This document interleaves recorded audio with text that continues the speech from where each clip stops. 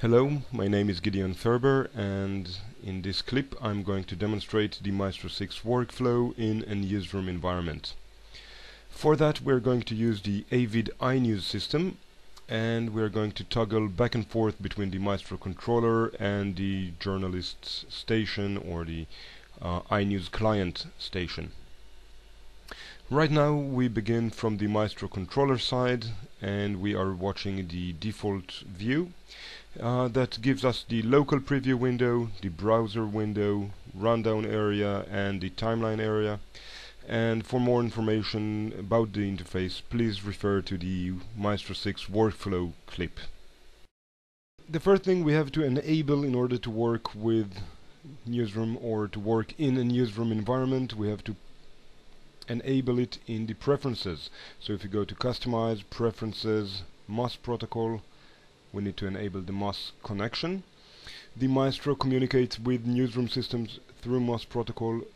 Of course, it doesn't necessarily has to be iNews, it can be ENPS, Octopus, Dalet, and so on, as long as MOS is part of the equation, or MOS is the protocol used by the system. I'm not going to go through all of the different options. However, what is important, we can define whether we want the MOS protocol or to initialize whenever the application starts or not. We can allow automation synchronization or synchronization command, manual selection or automatic, manual update or automatic as well. Right now I set everything to be manual, so it would be easier to follow the different steps of the workflow. So after we define the preferences, the next thing to do is to activate the MOS. So just click the Start MOS button. It's green, meaning the MOS is active, and actually we are ready to go. The next part would be to go to the iNews side and see the different options and how we actually create and build a rundown with all the graphic events. Okay, in the iNews client side, the first thing we have to do is to open the Maestro plugin. So we go to Tools, Plugins, and open the Maestro. Alright, the concept here is very simple. The Maestro plugin is actually connected to the same database that holds all the Maestro controller information and data. Now we install the ActiveX plugin on each of the journalist stations or each iNews client station, and all of them are connected to the same database. Now if we click the preferences here, we can see how it's actually connected, and we can see that it's connected to a specific IP that holds the Maestro database and the database name. Now on the user side, it behaves just like the browser window in the Maestro controller. So we can see the folders, we can open them, we see the template. Once we double click the template, we can see the content of the page. If we click the play button, we can actually see the animation and how the animation looks. And once we are satisfied with the look and the information, we can close it. By the way, we can also, once it's running, we can also use a split screen and actually see both the content and the preview of the animation simultaneously inside the iNews.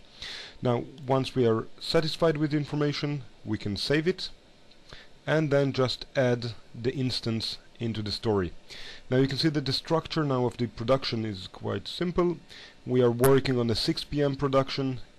In the rundown we have 3 stories: president story with 3 events, interview with 1 event, and the budget that we just add the background item to. Now let's add additional information. So let's say that I want to use the lower third in, and again I can select it, and I want to change the data, and I want to use Angela Merkel. Of course I can type manually the information or set the mode or do any change to the template that I want. Once I'm satisfied, I can save it and again drag it into the story, and we have here the information. Lower third in is the name of the template, and we can see the content. Now the last thing we have to do is save the production, and then we can move back to the Maestro controller and import the production back into the rundown of the Maestro. Okay, from the Maestro controller side, the next thing to do would be to select the rundown that we want to import. We go to the select rundown button, and in here from the active MOS rundown we can see that it's the same rundown that we worked on, so the 6 p.m. rundown. We move it to the selected rundown side and click OK. As you can see, we get the same rundown with the same structure as in the iNews, so the president story with the 2 items in it, the interview story with its own item, and the budget story with the 2 instances or the 2 templates that we used, the background and the lower third. Now, if I want to make changes or additional changes on top of the production, or replacing parts of the information that the journalist typed, I can of course do it from the Maestro controller side.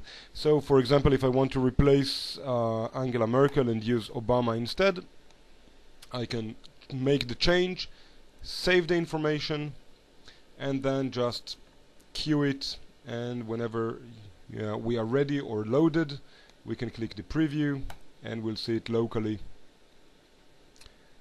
That's it. So we have full flexibility when we work, either type the information on the iNews side, or always we have the option to change or control the data later on the Maestro side. The last thing to demonstrate is this situation in which we have a change in the production or change on the iNews side, and how it affects the Maestro controller production. So the next we'll move to the iNews. Okay, so now in the iNews side, let's say that I want to add or change the content.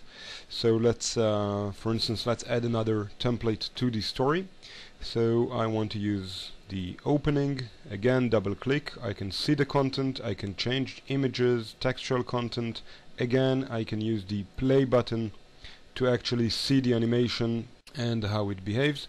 Again, right now we're using the split screen. I can close that, see the animation. Once I'm ready, save it and add it to the production. Let's add it as the first item. And now we have the opening and then the background and the lower third.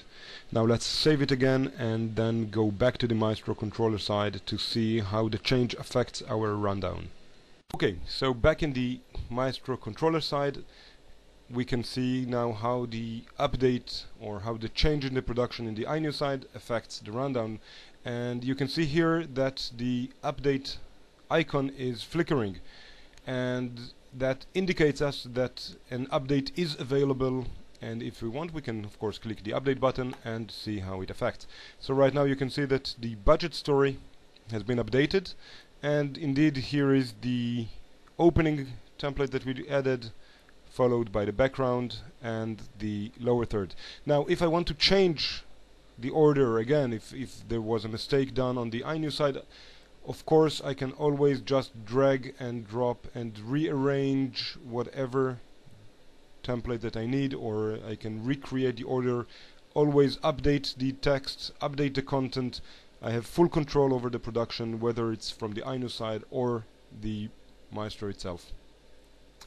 So that's it. As you can see, it's really simple to control or to integrate the iNews, or again any other MOS based newsroom system with the Maestro.